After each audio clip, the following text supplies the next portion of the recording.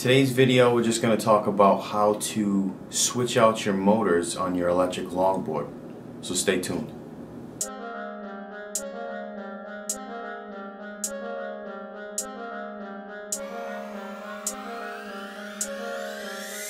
Alright, so basically where to start and the tools you need. Pretty self-explanatory. My board in particular uses Allen keys or a particular Allen set.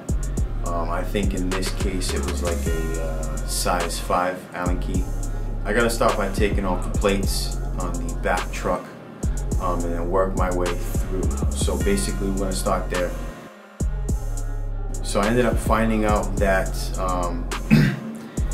for one, the Allen key I couldn't get open by hand. It was rough, so I'm thinking I was gonna need a drill or something else to kind of give me the leverage I needed.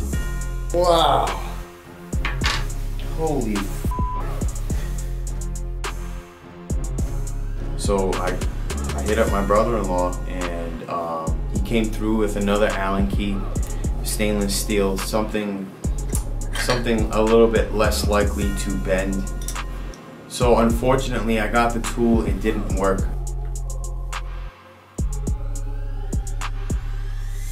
What we had next actually was his ratchet set. So his ratchet set actually got the screws loose. So I was like, oh yes, now I can start. I was like, yes, we can finally start the project, get these motors switched, and move on with all the bullshit. We took off the plates, boom, plates are off. Now the wheels, we have to just take those off of the truck.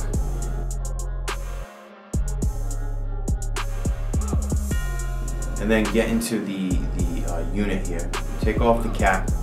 Once you get off the cap, that's basically now where the brains of the operation is.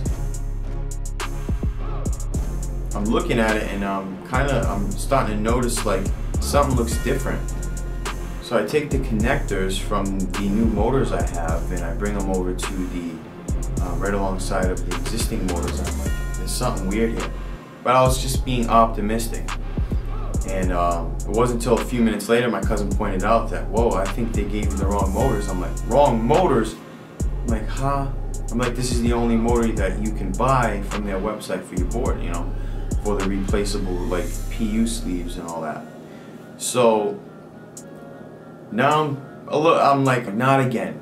So if you ran into the same situation and you bought these motors and you went to switch them out or swap them and you realized the connectors weren't the same, well, here's what you can do. My cousin came up with the idea to snip. So what we're gonna do is we're gonna snip off of the old motor, and we're going to basically wire it to the new motor and snip off that piece. Just rewire. So we're gonna need solder, we're gonna need heat shrink. We went for a little ride, hit the hardware store, grabbed those two things, we got our solder, got our heat shrink. So basically you wanna start off with wire strippers. You need your wire strippers so that way we can get to the actual wire itself. If you don't have splitters, just be very careful. You can use like a razor blade or something sharp to kind of make an incision in the sleeve and then just kind of pull it off.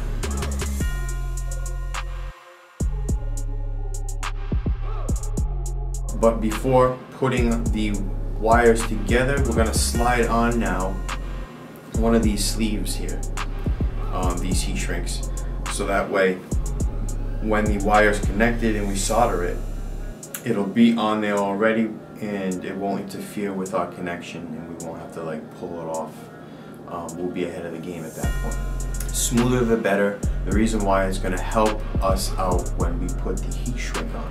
We're going to apply some heat to the heat shrink so that way it can seal and tighten around our work. Once we do that, we're going to do that for the next two wires for this motor and then switch over to the other motor and do the same thing.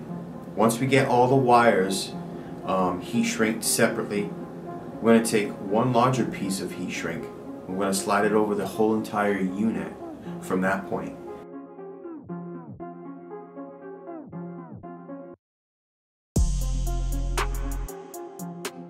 Once we do that, the motors are now connected and ready to be installed on the board.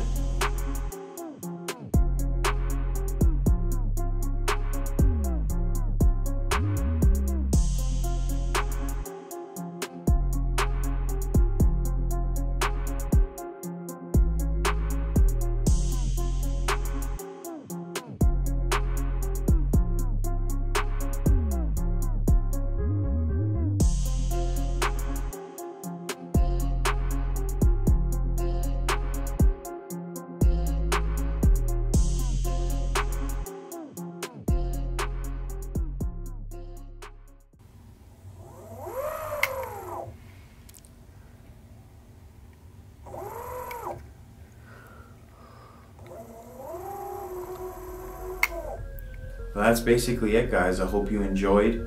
Give it a thumbs up if you learned something new. Give it a thumbs down if you didn't. And also subscribe.